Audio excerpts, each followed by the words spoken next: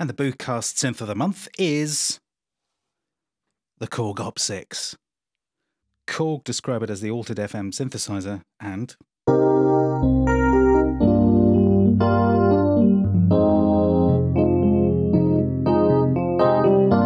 it does all that, and it also it can do a really nice organ sound.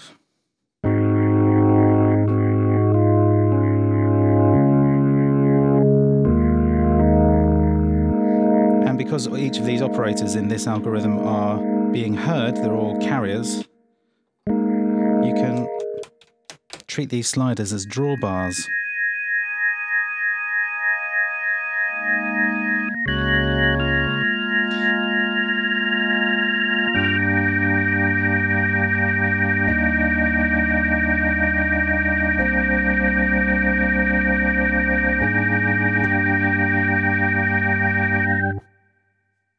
You can also do some rather nice sort of emulations of real instruments. So this is a pretty good one.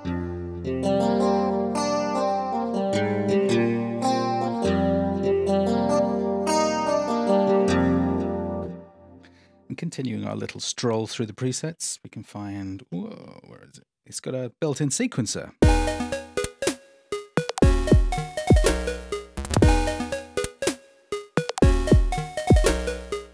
Gives a little inkling of some of the things it's capable of.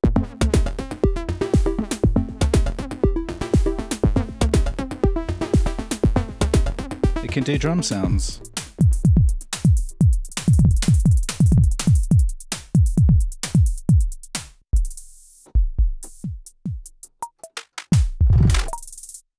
This isn't multi-timbral. It's just very cleverly programmed to split the 6 operators across its keyboard. Although it's not multi-timbral, it does a nice thing where if you hold a chord, change the sound, you can sort of play over the top of it. And the last sound dies away nicely. It doesn't just cut, so it could be useful. So I haven't got very deep into this yet. As I said, I've only had it for a month. I've made a few sounds. That one. A couple of others we'll come to in a second. The reason I'm showing these presets is because I'm not very good at programming FM because I'm human, and it's useful to be able to give a vibe of this thing. But this isn't just an FM synth, this is altered FM, as it says on the front, and we've got different modes here. So there's a ring mod mode, so instead of frequency modulation, we can modulate the amplitude, which gives a different vibe. But here we have filter mode. So if I just choose an empty patch here, go to the algorithm, that's, well, that's the wrong one. Just choose the one where we can hear everything. That one. For an FM synth, it's really very hands-on. So as you can see, we can... So all of these operators are to the same pitch, and they're all doing sine waves at the moment. And as with FM, the tuning is controlled by this knob at the top, which gives us the ratio, which is a thing we use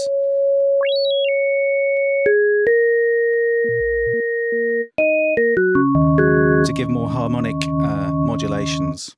But if I just take this first operator here and we look at it, so let's go into... We're in FM mode, we're using a sine wave. Now the first thing that's great about this is you're not stuck with sine waves like with the traditional FM synthesis type thing. So we've got a sine wave here, we can change that to a 12-bit sine. A tiny bit of grit in there. 8-bit sine, triangle, a saw, square, a whole bunch of additive. White noise, pink noise, blue noise. So we're not stuck with the traditional sort of stuff here. So take a square wave. Let's take the square HD. Because this isn't just an oscillator, it's an operator. It also has an envelope attached to it. So we can do...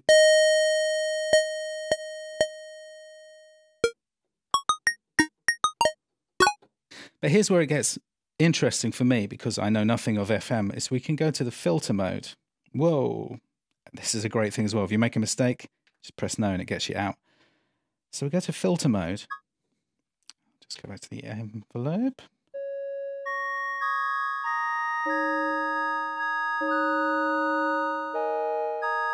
So in filter mode, a filter appears, and here it is with resonance.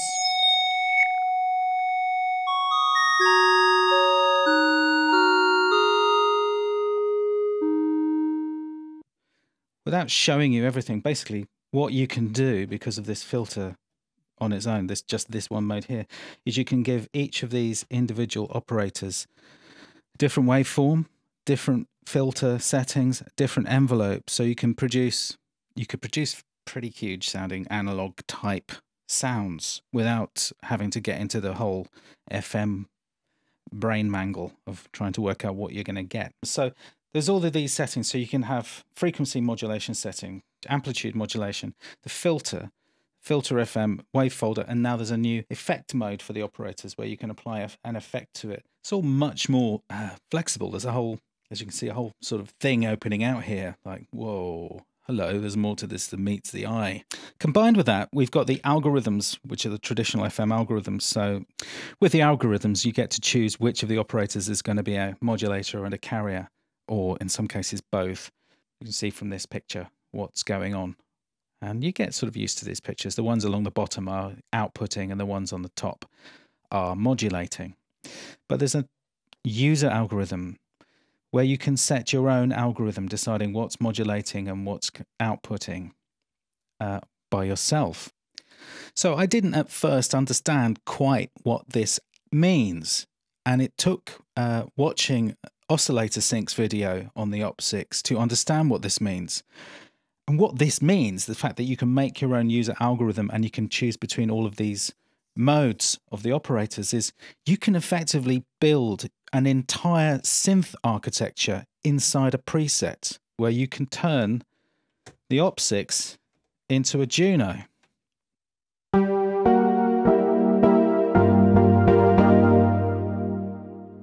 It's a velocity sensitive Juno. But the way these are set up here now is that we've got, first of all, there's some effects. So we've got chorus. So let's turn the chorus off. So we've got the sawtooth, the square wave, which has pulse width modulation on it, which we'll come to in a sec, and a sub. So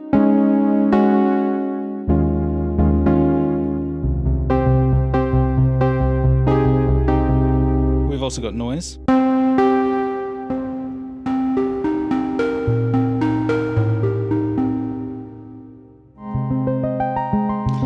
Operator 6 is in synth filter mode. Its oscillator mix is turned down, and we've got everything feeding into it, so that means operator 6 is a filter. We have control over here. We have control over resonance here.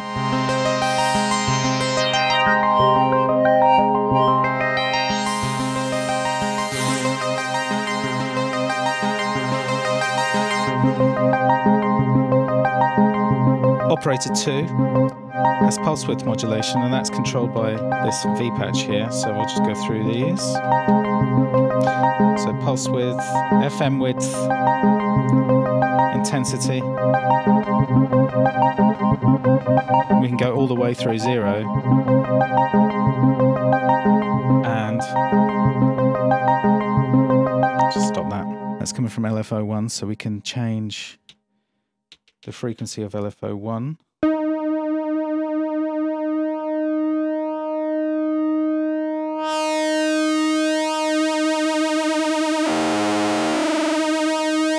Pulse width modulation.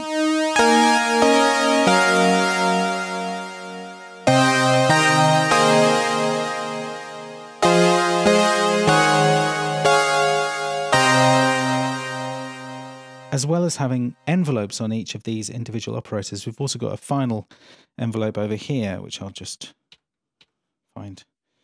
In fact, no, we've got 3 envelopes. There we go, on the final. So we can change the attack time for the whole synth.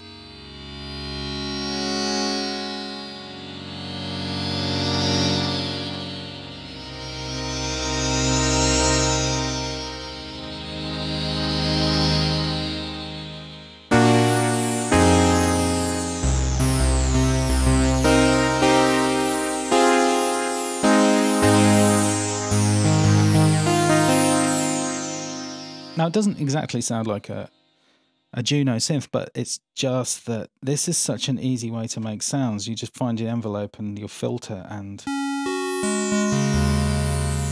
do all the usual stuff.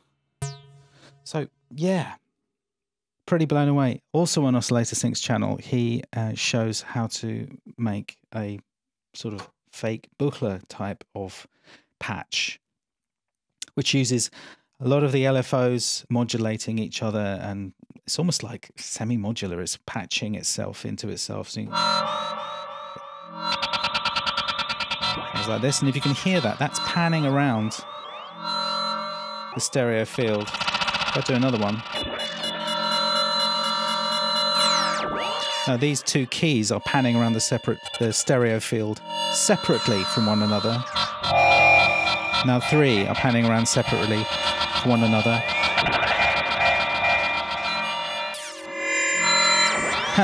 The reason this is possible is because the three LFOs can each be set to be per voice, which means for this up to 32 note polyphonic synth, you've got an individual LFO per voice times 3.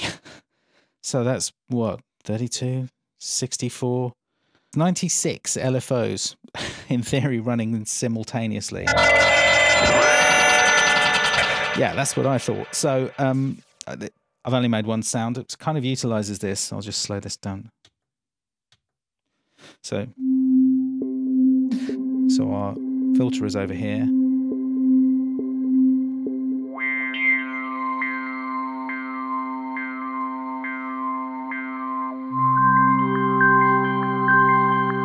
So here it's repeating that little phrase.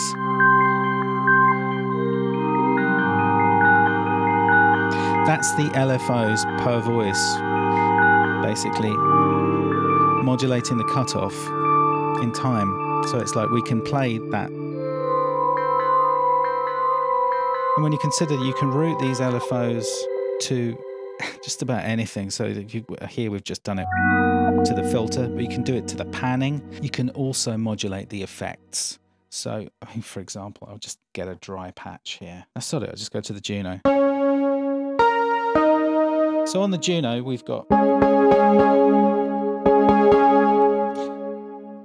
What effects have we got? So we've got chorus as a mix control, speed and phase of the setting of the chorus, spring reverb,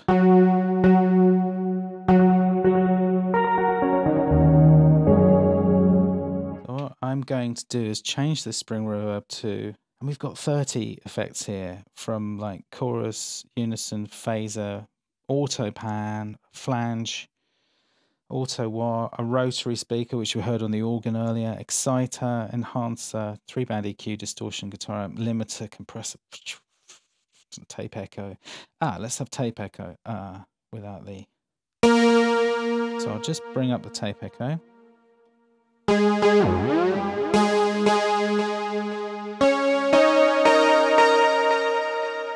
Bring up the feedback.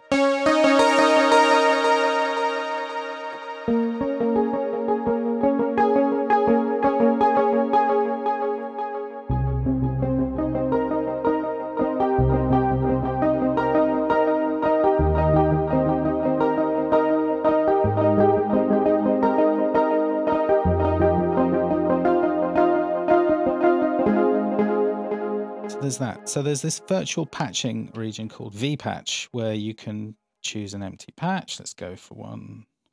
So this is the Oscillator Sync preset, and to be true to the original Juno, he's only used one LFO. So we can see what's been used, just LFO 1. So we're free to use another LFO here. So let's take LFO2, and we can route it to FX2, tape delay. We've got level and delay. Okay, so this is delay time. So now we've got LFO2 messing with the delay time. So that's pretty extreme, even on the lowest apparent lowest setting. But if you press Shift and adjust, you can get quite subtle types of modulation of your delay times.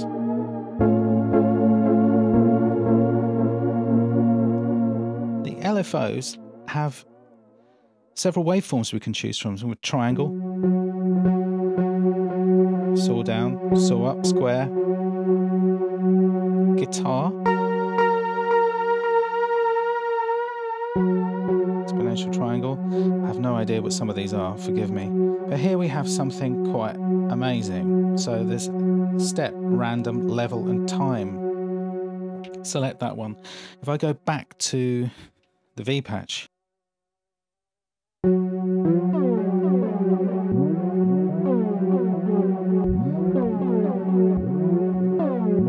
that's a little bit over the top, isn't it?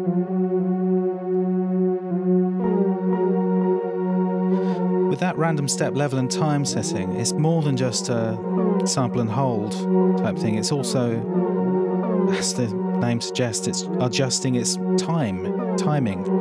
So you can get real instability into your sound. It's a little bit too much, actually. Let's just calm that down a bit. Gone way too far.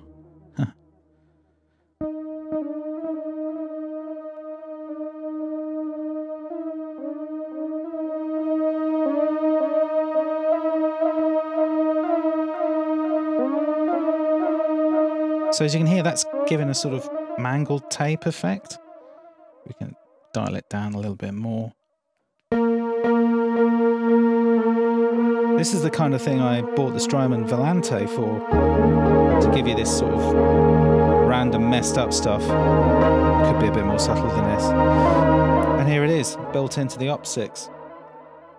That is completely over the top, actually. I'll work out a way of fixing that at some stage. There's another thing you can do here, which is a control here. So there's your intensity. Goes straight from the LFO, straight to tape delay, delay time. Bang.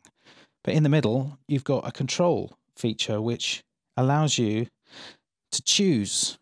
It basically passes the modulation through some control surface feature to the thing. So you can control when it happens.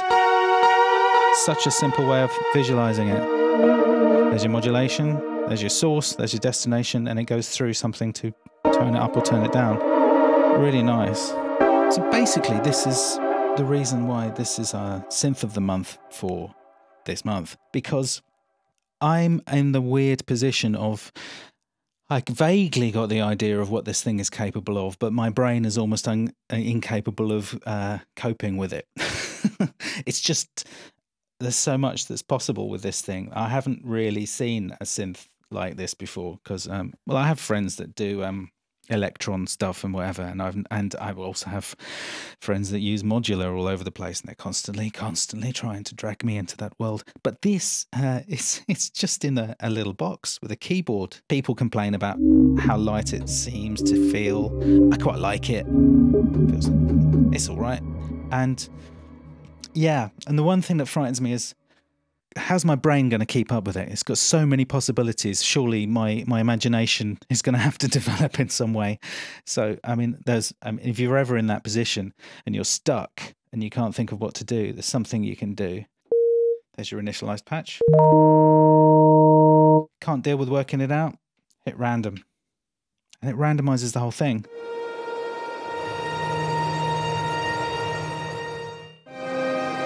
So sometimes you just can't, if you can't think of what to do, it's pretty good for that kind of atmospheric stuff. Let's see what goes on here.